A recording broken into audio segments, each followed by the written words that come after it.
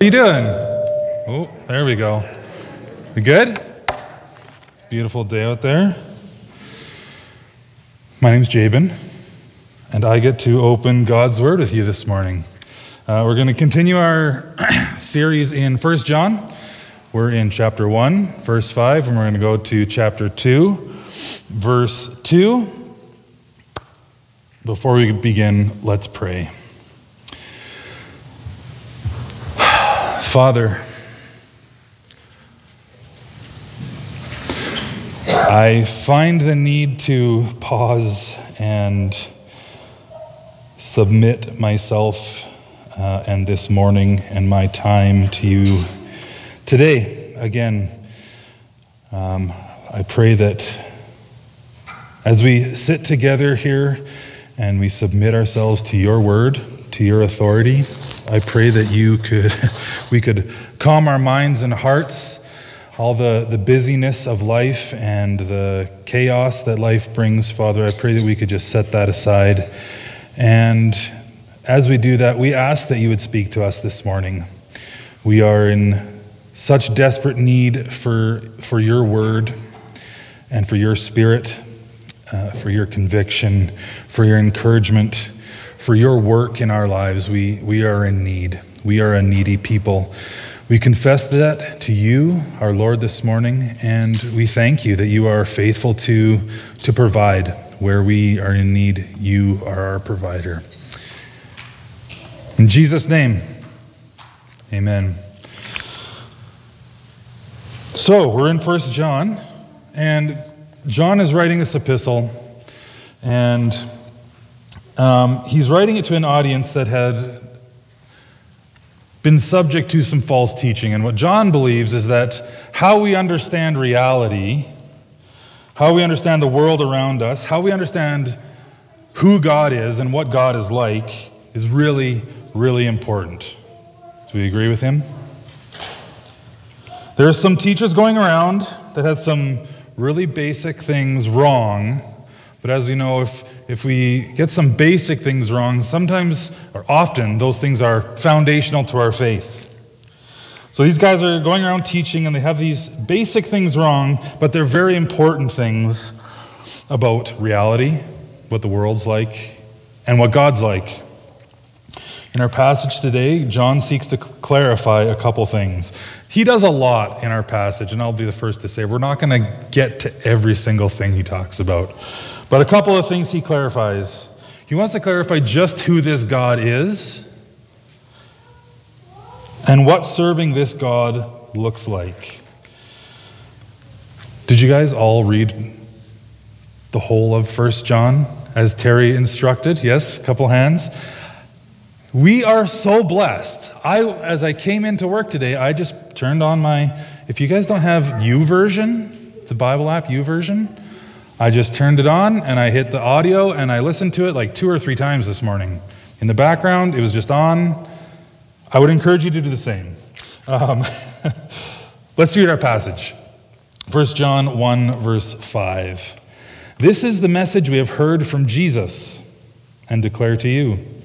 God is light. In him there is no darkness at all. If we claim to have fellowship with him and yet walk in darkness, we lie, and we do not live out the truth.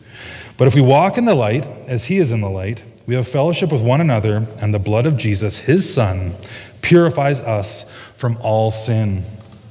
If we claim to be without sin, we deceive ourselves, and the truth is not in us. If we confess our sins, he is faithful and just, and will forgive our sins and purify us from all unrighteousness. If we claim we have not sinned, we make him out to be a liar, and his word is not in us. Chapter 2, my dear children, I write this to you so that you will not sin. But if anybody does sin, we have an advocate with the Father, Jesus Christ, the righteous one. He is the atoning sacrifice for our sins, and not only for ours, but also for the sins of the whole world. God is light, and there is no darkness in him at all. If John left it at that, if that's all he gave us, all of his pagan contemporaries would nod, raise their head, or raise their hand and nod in agreement. This initial description that God is light is a little bit vague and innocuous. It's innocent. He was correcting some false teaching, but as a general statement, any theist, anyone who believes that there's any kind of spiritual God or being, could get on the same page as John. If you just left it at God is light. Think of the spiritual but not religious person that you might know in your life. You could go to them and say, do you agree with this statement? God is light. They would look at you and kind of say, sure, I guess so. What does that even mean? Later on in the book, John says, God is love. Yeah, I guess I can get behind that. God seems like he should be a good guy, and love is a good thing, right? It's very ethereal, this description. What does ethereal mean? Delicate. It means something almost too good for this world. Or we could use the word transcendent to use this description of God. Transcendent means beyond the range of normal or merely physical human experience.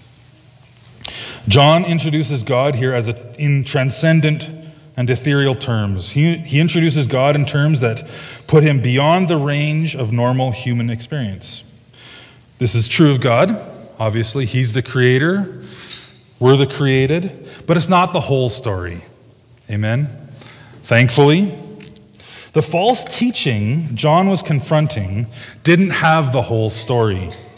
They didn't have the whole story about who God was, and because of this, they were in error. Yes, God is transcendent, but he is also a God that is involved intimately and personally in his creation. He is immanent. He operates within creation.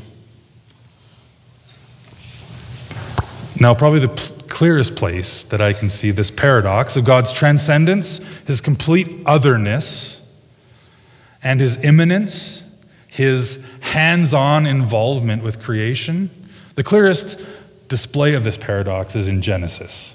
Genesis chapters 1 and chapter 2. So if you want, you can turn your Bible there all the way to the left. And I think John would appreciate us going to Genesis. He opens up his gospel that way, right? We all know how it starts. Genesis, in the beginning, God created. And we capitalize the G in this word God because we know who this God is, right? This is the Christian God. This is our creator.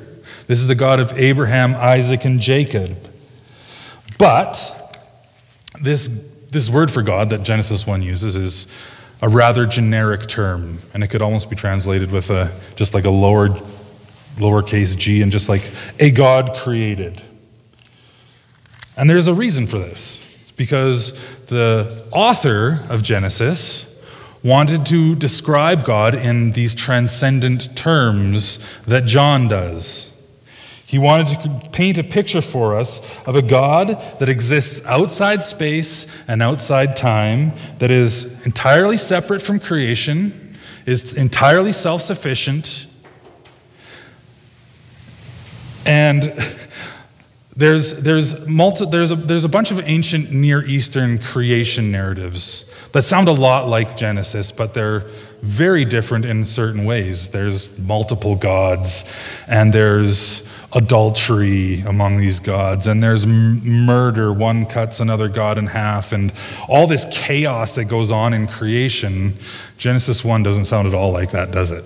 There's one God. He's separate from creation. He's totally self-sufficient, and all he does to create is to speak.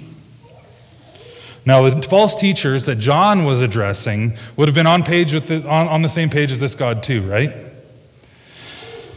They could accept this type of transcendent being as their creator. Just like the spiritual but not religious person I was talking about earlier. They could accept a God that's out there but not too terribly personal. These people, the false teachers that John is addressing were called Gnostics.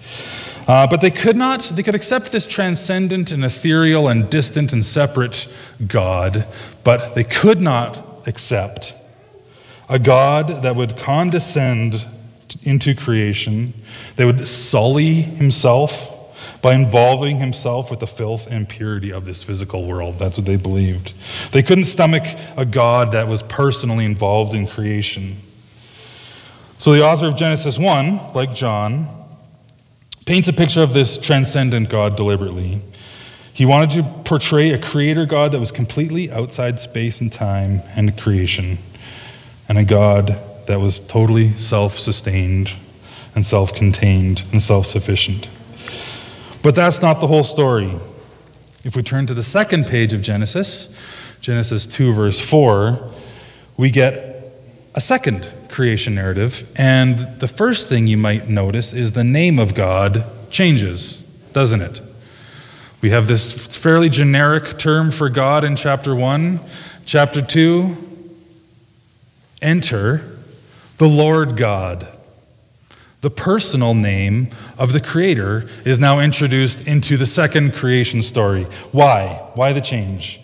Well, because we have a different creation story in chapter 2 than we do in chapter 1, and we have a different picture of the same God that's creating, but we get to see a different side of this God. The transcendent and other God of chapter 1 becomes the tangible, the close, the immanent, and the personal God of chapter 2. He doesn't just speak to the plants and they exist. We get this picture of him being in the garden, and we get the sense that he's pushing up the plants with his own hands from the roots, right? And instead of speaking mankind into existence, what happens? He forms man with his own hands out of the dirt of creation. And then he goes further. How does man come to life? God breathes his own breath into the nostrils of man.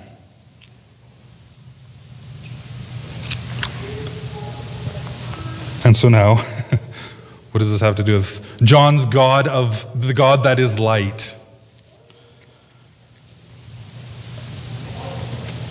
We have a transcendent God, but the God of the Bible, the Christian God, the God that the Gnostics refused to believe in, these false teachers that John was addressing, couldn't believe in the second part of an intimate, a personally involved God.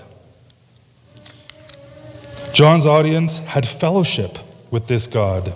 And this fellowship was about communion with and participation in God. And this type of God, the false teachers just couldn't stomach. So who are these Gnostics, these false teachers?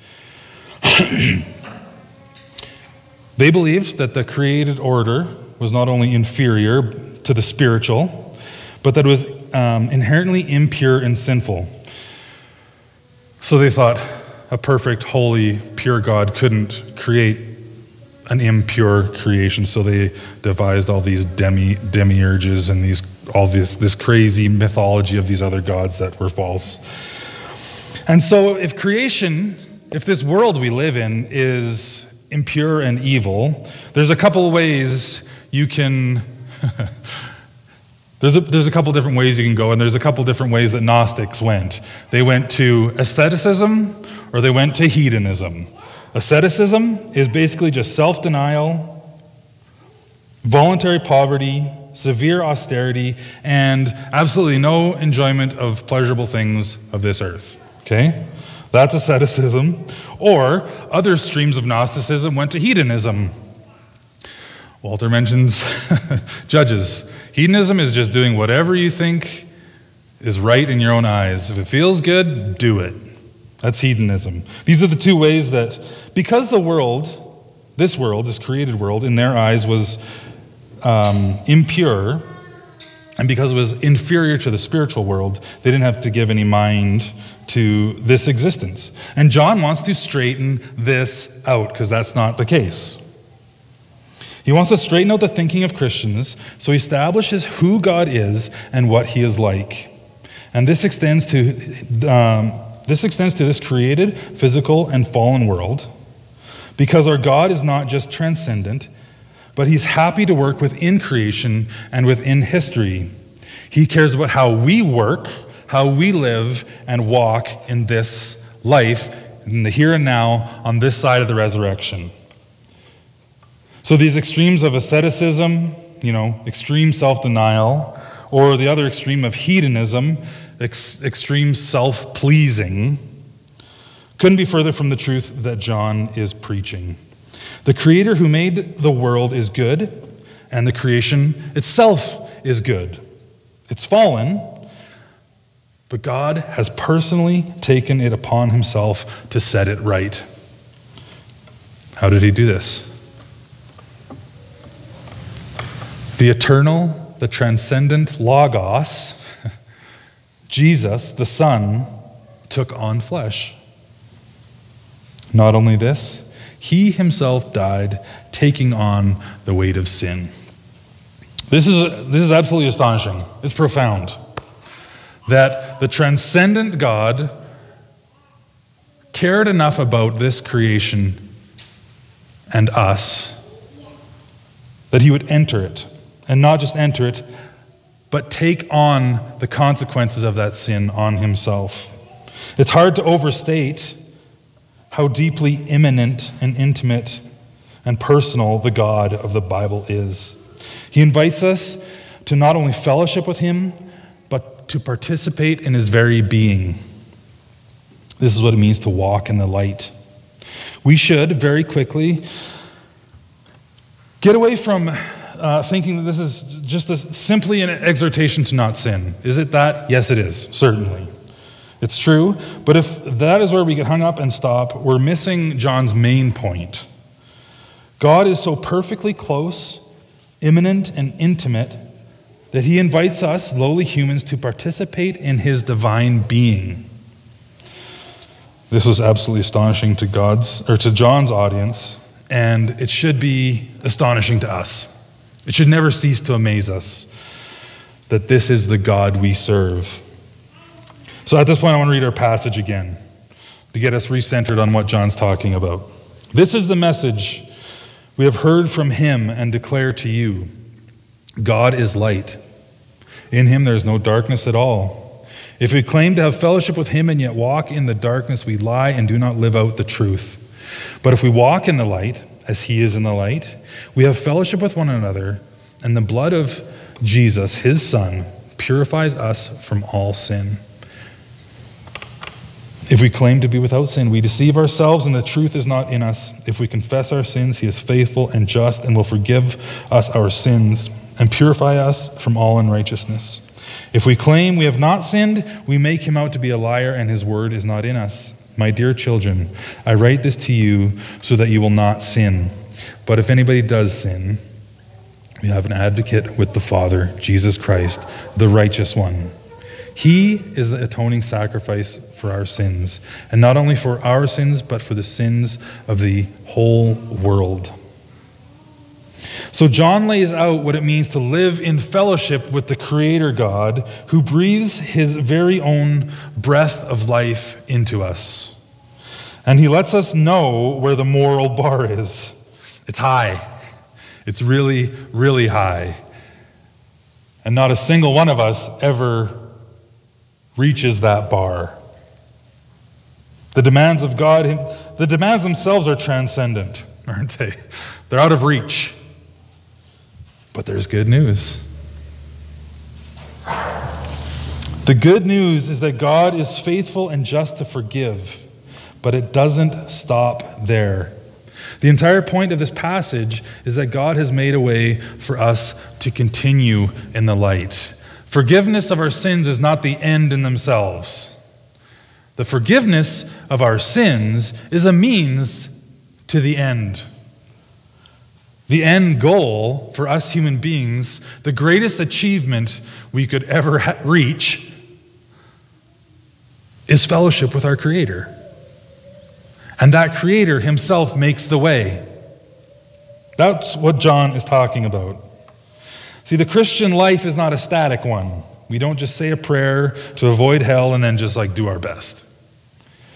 We don't achieve some status and just wait to become disembodied cloud dwellers We get our wings, get our harp, hang out in the clouds, disembodied from this creation. That's actually kind of a Gnostic idea itself, that we have to escape this awful creation. No, we're called to walk in the light, to do the truth, and to participate in our Creator. This life we have in Christ is dynamic. Yes, God is transcendent, but he has become so perfectly immanent in the person and work of Jesus. For what reason? So that we can walk daily and continually in the light, in God's very being and in God's presence. 1 John teaches us about the nature of reality and how we as humans are to best exist in that truth. John isn't the only biblical writer to see things this way. Let's read a portion of Romans 8. See if you can pick up on some similarities, okay, between what we just read in John and Romans 8 by Paul, the apostle. God sent his own Son in the likeness of sinful flesh to be a sin offering. And so he condemned sin in the flesh in order that the righteous requirements of the law might be fully met in us, who do not live according to the flesh, but according to the Spirit. Those who live according to the flesh have their minds set on the flesh, on what the flesh desires. But those who live in accordance with the Spirit have their minds set on what the Spirit desires. The mind governed by the flesh is death, but the mind governed by the Spirit is life and peace. The mind governed by the flesh is hostile to God. It does not submit to God's law, nor can it do so. Those who are in the realm of the flesh cannot please God. You, however, are not in the realm of the flesh, but are in the realm of the Spirit. This is the Christian message. Our sins are forgiven so that we might live with our Creator. Jesus, in John 15, John's Gospel, gives a similar analogy. He says, I am the vine, you are the branches. If you remain in me and I in you, you will bear much fruit. Apart from me, you can do nothing. It's all the same message.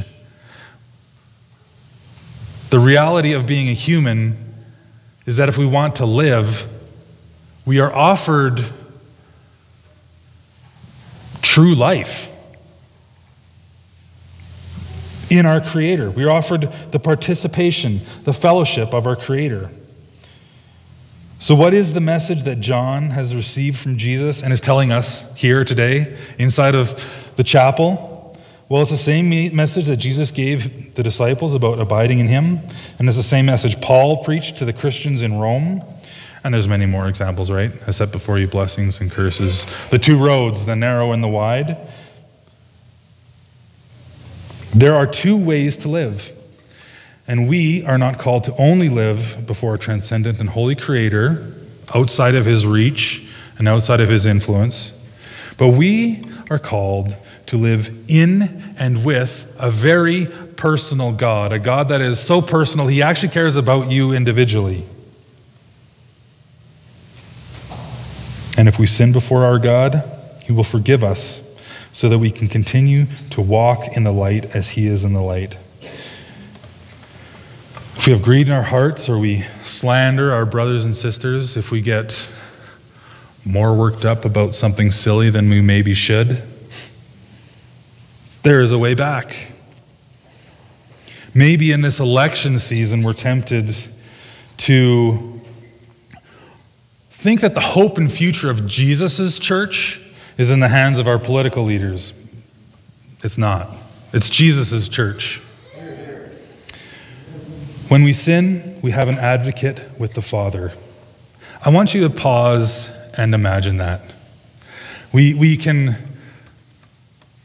get so fluent in Christianese that we can breeze by a statement like, we have an advocate in Jesus Christ who stands before the Father and prays for us.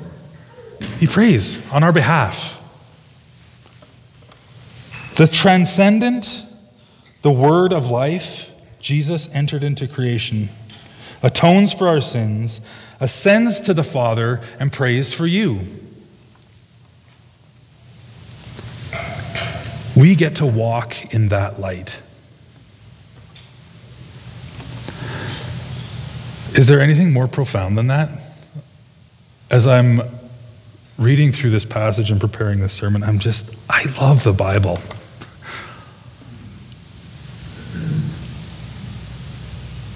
Every human on the planet needs this message, and whether or not they know it, they want this message.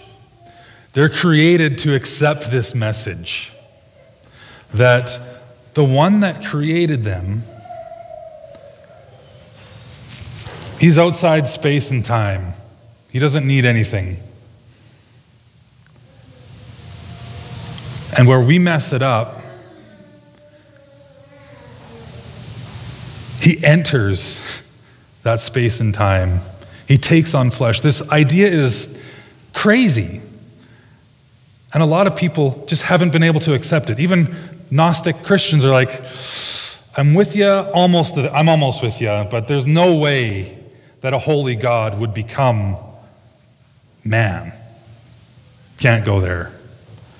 But he does. And not only that, he dies, pays for the sin, is resurrected, ascends to the Father, and it still doesn't end.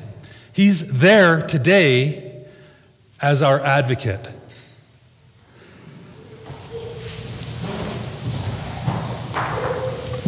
It's our privilege today to walk in that light. That's what he's talking about. That's what John's talking about. Terry's going to come, and he's going to lead us in communion. I would encourage you to take this time in prayerful reflection. Let's not breeze over this reality as we're so tempted to do, day in and day out.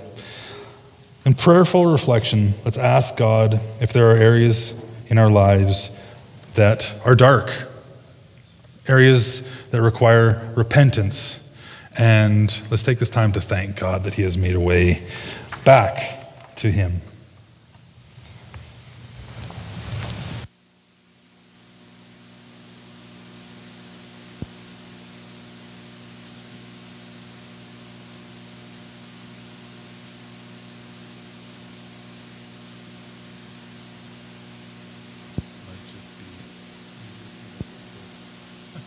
I'm collecting masks, I feel like.